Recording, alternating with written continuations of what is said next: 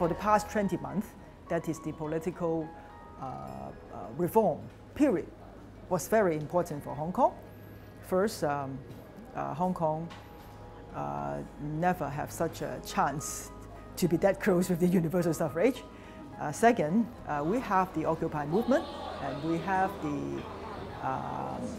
the political reform package discussed. I think all these are unusual for the Hong Kong society. Now, my observation is the whole Hong Kong society is now taking a break for these political progress-related discussion. And I think it's good because after 20-month period, we really need to think hard to see how we can move forward. The whole 20 months do reflect a lot of things.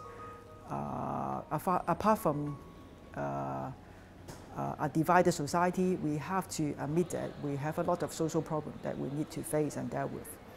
Like the young people, we have to really understand why they are so angry, because they cannot see how they can afford to buy a house in the society, or the social mobility, or the upward mobility in Hong Kong is having problem now.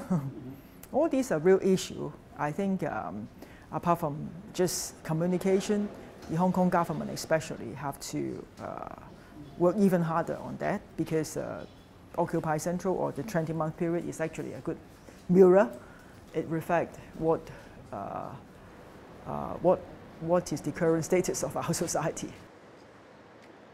Do you think Occupy Central have changed you? Every significant issue happen in Hong Kong do affect me. It of course changed some of my perception. Yeah. For example? Like for example, I would say,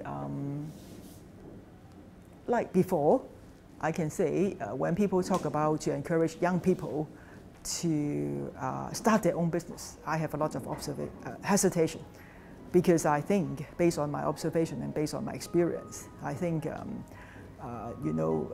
all this easily will result in failure, because it's not easy to success, and the cost to start a business in Hong Kong is very high.